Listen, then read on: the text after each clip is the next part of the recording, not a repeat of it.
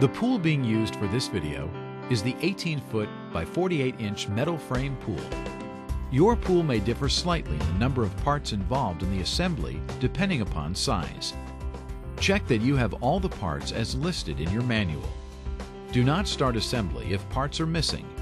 Call Intex Consumer Service for replacement parts. It is important to set up your pool on a completely level surface to keep the water balanced. The pool can become unstable if it leans to one side.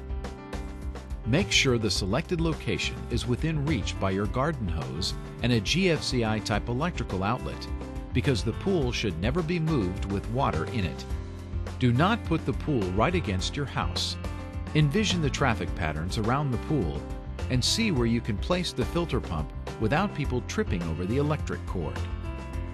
Some communities require fenced enclosures. Check with your city for local requirements.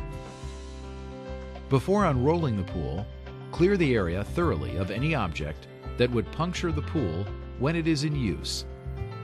Ground cloths can also provide additional protection and should be carefully spread out to cover the area.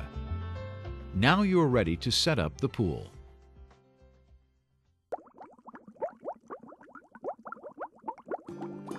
Unroll the pool liner on top of the ground cloth, making sure it is right side up. Do not drag the pool across the ground, since that may result in leaks. Locate the filter connecting holes. Make sure they are facing the area where you will put the pump. Double check to be sure that a GFCI type electrical outlet is within reach by the power cord. Allow the sun to warm the liner for easier beam insertion. Slide one of the larger diameter poles through one of the pockets located at the top of the pool.